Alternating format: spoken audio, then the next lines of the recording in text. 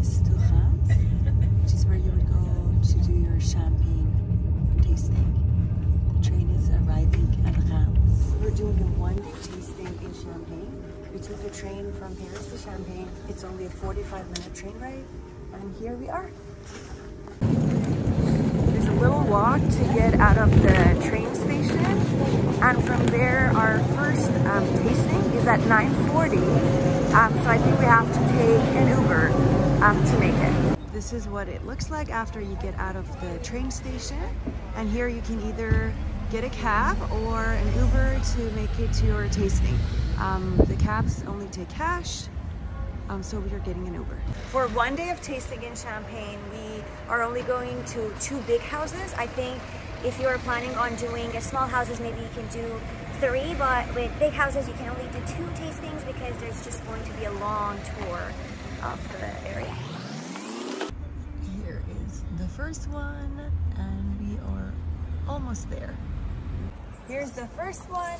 A few things to know is that you have to make all your reservations in advance because it's impossible to find a booking the day of. Our first reservation is at Veuve Clicquot, and I think I booked it a couple months in advance. They start tastings pretty early in the day. It is 9:40 now, and we're headed to our first one, Veuve Clicquot.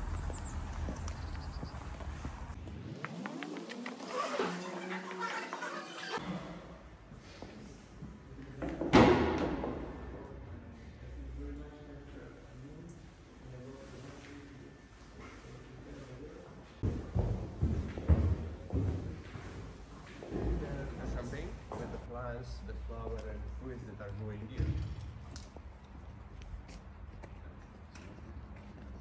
You have 60 million bottles of champagne downstairs. So after that, just welcome to our cellar.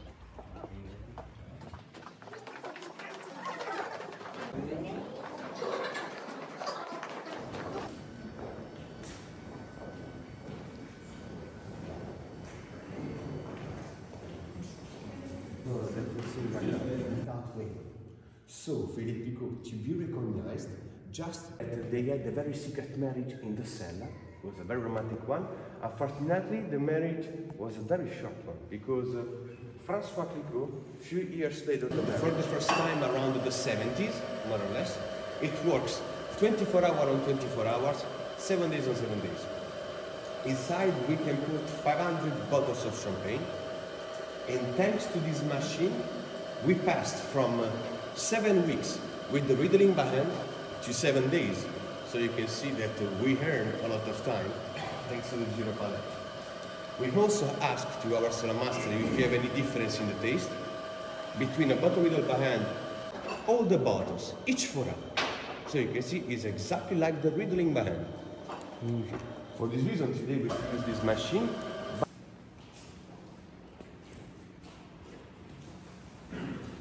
Also some other pieces here, so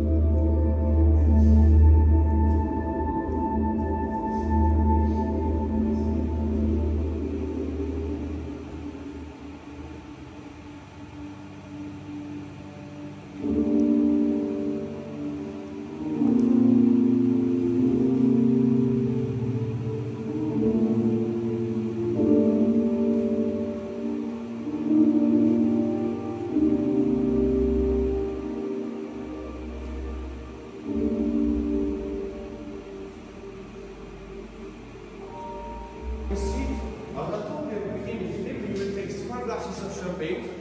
So you can try some table in which each people has 4 glasses. I guess you want to see if you're a vintage or not. If you're here, it means you're a vintage. Otherwise, you didn't quite make it. This is the last one, and I think they're gonna add more as they come up with more vintages, but 2012 is the last one. We are now done with our champagne tasting at Veuve and took a cab to take us to Épernay. And the champagne houses are kind of equally distributed between between Reims and Épernay. They're about 26 to 30 minutes apart. So if you do any tastings in Épernay, you kind of want to make sure you have enough time between the two to be able to actually make it to the second one. The second one we're going to is intoxicated and tired as we make our way through the streets to make it to Épernay to go to Möet for tasting. We are almost 8 minutes away from making it to our next wine tasting. As you can see here, there are fields and fields of vineyards in here as well.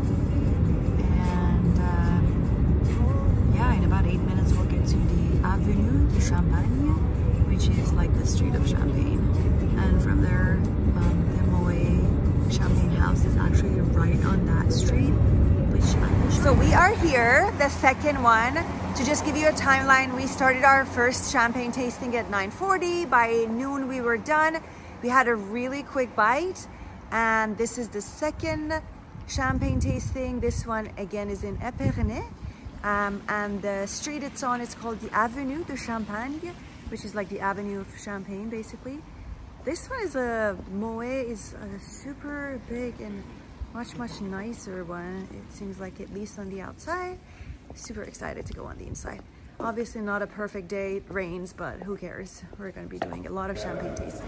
And here's the inside. So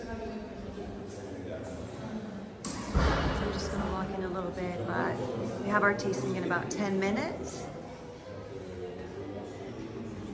This one is just like a lot more commercialized, I feel like, and it just looks so much nicer, even though Veuve was also a super nice one. But this one, at least like first walking in, just feels so much more made for.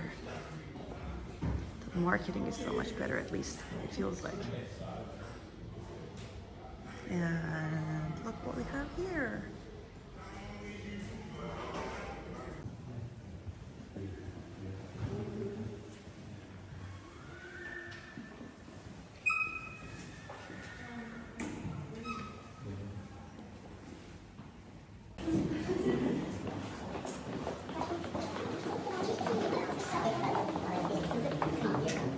Entering the cellars of Möet.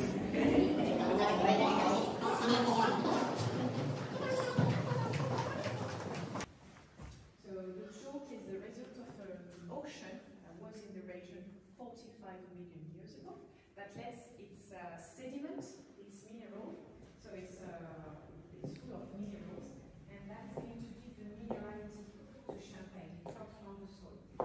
In the cellars, it's going to permit to recreate the humidity and the temperature that are going to be consistent all over the year.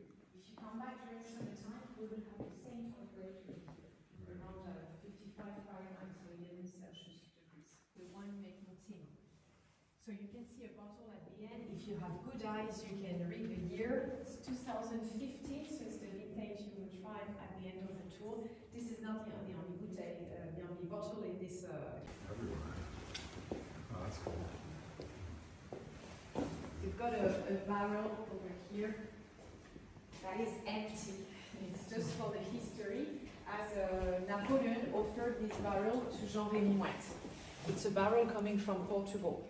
That was filled with port, so I guess Napoleon stole it and made a deal from Möet Chandon.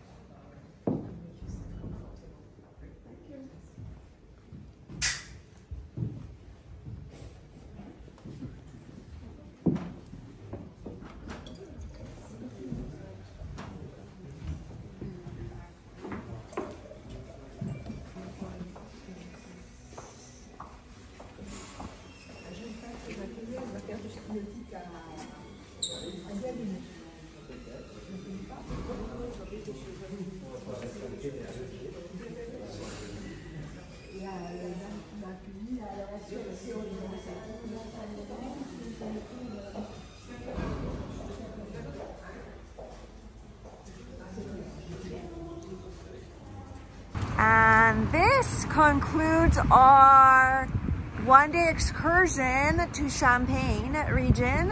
Möet was the last one, and we are headed back to Paris. We have to get on a train in about an hour, and it is half an hour ride before we get to the train station. So we're about to get on an Uber. But before we go back, this is basically the main street in Epernay, which is called the Avenue of Champagne, and it has all the very famous champagne houses built around it. And this is basically what it looks like. It looks pretty nice, and it was built hundreds of years ago. This is the train station from Reims to Paris, and we are about to get on the train. They announced the platform for the train about 20 minutes to it, which is actually pretty nice because that's not usually the norm in Italy, but it's about 20 minutes to the departure time, and we are about to get on the train. So on each wagon, you will see a number which says voiture, which means the wagon or the car number, and also where it is headed. It is headed to Paris, and the voiture or the wagon number is 12, which is us. This is the train. This is what the seats look like. This is the first class section. The seats are pretty comfortable. Most of them are facing one direction. There are two seats that are facing each other in this section. And I'll show you the numbers. It's like 51 and 52. And then there are 4 other seats that are facing each other, but the rest of them are all facing just one way. This is what the train ride feels like.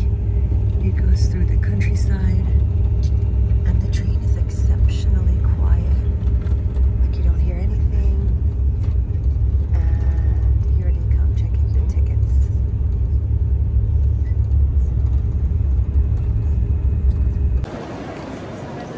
We made it back to Paris. It was a long day, but a fun day. This station is called Gare de l'Est, which basically translates to the eastern station. And I think the trains for Champagne all leave from here.